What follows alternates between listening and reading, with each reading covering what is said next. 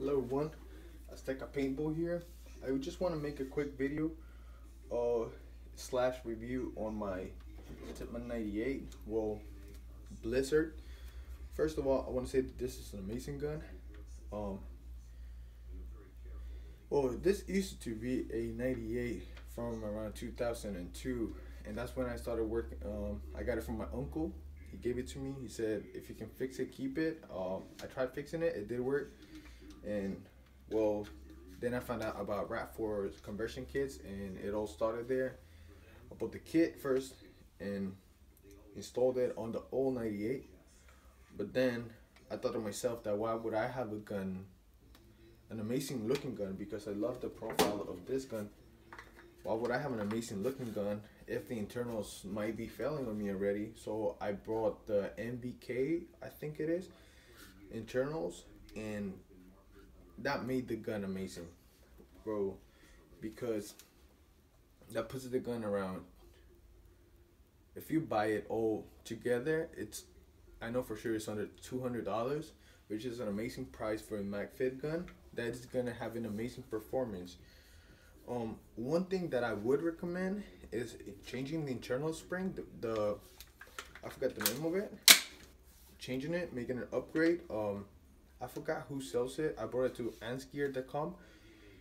They sell five springs kit. If you name it from 1 to 5, number 1 will be the lightest and 5 will be the strongest. 3 being the medium spring, the regular stock. This is the number 5 on my Blizzard. Reason why is because I like to have to regulate the gun down on air, because I feel like it's a lot more consistent than if you're trying to push it to its limit and shoot it as fast as it can go. I have my number 4 spring on my 98 Platinum. I got this one a couple years ago, and again, it's been an amazing gun. I love the red dot sight. It comes in handy sometimes. Not much that I changed on it. I did install a hopper. I forgot the name of it, sorry. I love the response trigger. I get some nice burst out of it. I don't use it like fully auto. I just like the burst, which is awesome. My next project is installing this response trigger onto my Blizzard kit, or just installing a electronic trigger on it.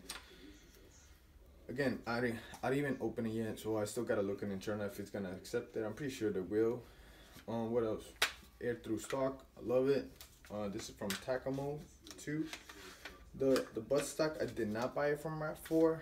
I bought it from third party, and that's what I love about it, because this is an AR-15 platform, as well as the barrel nut, which on this one it does have a little wiggle. I don't know if that happens to everybody, but I'm okay with it since I use my red dot sight all the way in the front, so that holds everything together. One thing I want to mention is that the barrel I was using, it was a Lapco barrel, 8-inch, big shot. Yeah, I got it right. Big shot, and I put on a Lapco A5 to 98 conversion adapter, sorry, which adds like an extra inch to the barrel. But what I want to mention is that this is an awesome barrel. I would definitely recommend it. If you got a TPX, this is a good investment. You're gonna get great accuracy out of it, because I was using this barrel on my Blizzard, and I want to say that this puts me at medium range engagements, which is great because you're not always gonna be close quarters. Sometimes you need to clear the path, put it that way, before you get close, and this barrel is great for that. Again, this is the stock barrel I had on it, had a couple breaks in it, but once I put on the Lapco barrel, huge difference.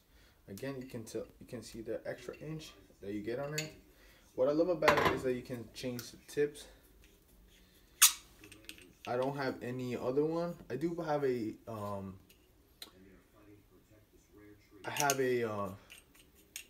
an Apex tip, so I can use the tip on this barrel, I have an apex adapter, so I can screw it on here. Which again, I was playing close quarters, so I didn't really need to do that. I did have a couple breaks. I don't know if I mentioned that already, but I did have a couple breaks in the magazine. I don't believe that is because of the mags, but because of the paint I was shooting. Anyways, overall, great gun, great performance. It's very low price. My next project probably will be an A5 platform. I don't know yet, but definitely loving RAP4 products, and I recommend them to everybody. Ask me.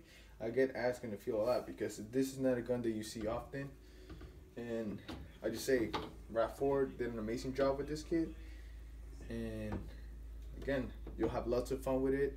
What I love, the main thing I love about this gun is not a gun that you baby. You won't have to worry about this gun breaking easy or anything. This is the type of gun that you can bury in the field if you don't want to take it home, and next time you go, you'll dig it out and you'll be ready to go. And I love that. And I think that's pretty much it. Just wanted to go over it. Like I said, you don't gotta bury it. Great gun, great performance. You'll have lots of fun with it. Peace.